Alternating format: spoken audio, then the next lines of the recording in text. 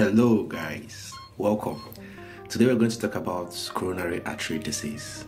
Everyone under the sound of my voice, listen to me. So before we continue, I hope you're liking, I hope you're sharing our videos, and I hope you're following us. And remember to subscribe to our YouTube channel, okay?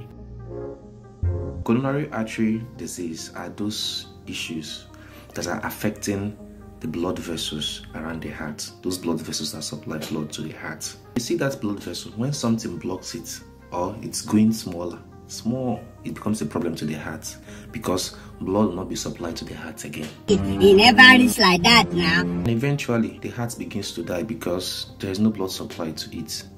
The heart muscles begin to die. As it goes on, the heart can no longer perform the functions it used to. That leads to heart failure. And you start calling village people again. Nothing you want tell me. Now you may ask, what causes this coronary artery disease, right? Anyways, there are so many things that causes it, you understand. But 70% points finger to unhealthy diets. The diet I mean is you that is eating so much cheese, biscuits, too much cake. For some of you that can't do without cake, every wedding you go, you must eat cake. And for some of us that like meat that contains fat.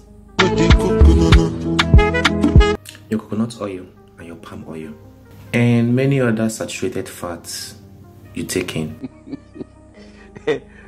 So all these things elevate your cholesterol level and poses a risk. Before you know it, fat begins to deposit in those blood vessels and it starts to block. It gets to a point that blood can't get to the heart again and it becomes a problem. Those innocent heart muscles begin to die.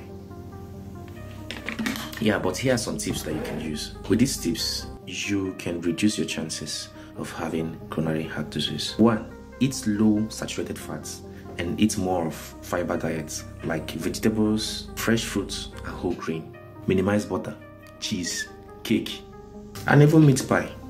So this word is sharper than a two-edged sword. You have to give up smoking. It hardens the blood vessels. Reduce alcohol intake. Instead, drink water. If you have diabetes, you are at greater risk of developing coronary heart disease. So watch it, control it. You have to become more active. You don't always have to book a taxi. You don't always have to get into a bus to get to your workplace. I encourage you to jog. I encourage you to run. Even join the gym sections, okay? In this way, you can reduce your risks of developing coronary heart disease. If you want to know more, send me a DM. Don't forget to subscribe and follow us even on TikTok.